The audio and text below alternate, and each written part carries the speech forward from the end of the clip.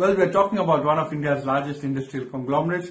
We are talking about the Inox Group. Now, the Inox Group, for a very long time, there was a lot of uncertainty as to how exactly the businesses would be divided within the family members, and that was a bit of overhang as far as the stock price performance of these companies were concerned.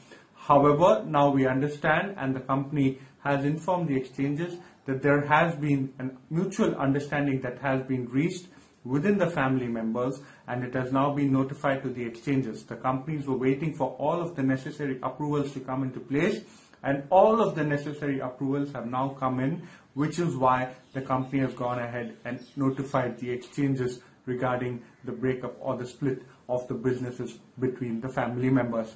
So who are the family members, who is the family patriarch, and which family member has got which business is going to be something that we are looking at currently.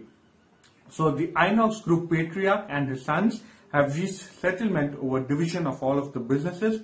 As mentioned before, the groups are present in chemicals, renewable energy, film exhibition, as well as industrial gases. And Group patriarch Devendra Kumar Jain, who is 92 years old, has gone ahead and signed the family accord.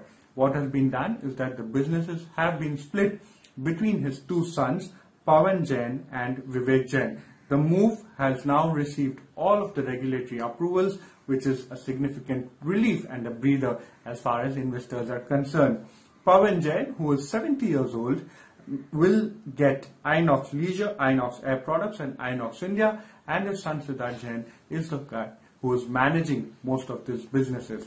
In fact, when you're talking about Pavan Jain's younger brother, who's 4 years younger, he has got the following businesses. He has got Gujarat Fluorochem, Inox Wind, as well as Inox Wind Energy.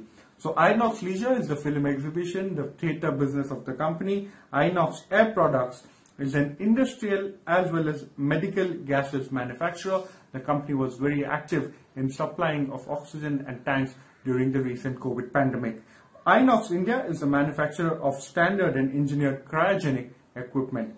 On the other hand, when we're talking about Vivek Jain, he's had got all of the chemical businesses, Gujarat Fluorochem, Inox Wind, which is the renewable and wind energy solutions provider, as well as Inox Wind Energy also having a certain amount of infrastructure assets.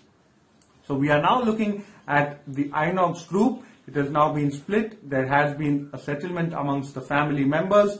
Two brothers have got three separate businesses each, with when you're talking about the elder brother Pavan Jain getting Inox Leisure, Inox Air Products and Inox India, and the other brother getting all of the other businesses, including the renewable energy as well as the chemical business.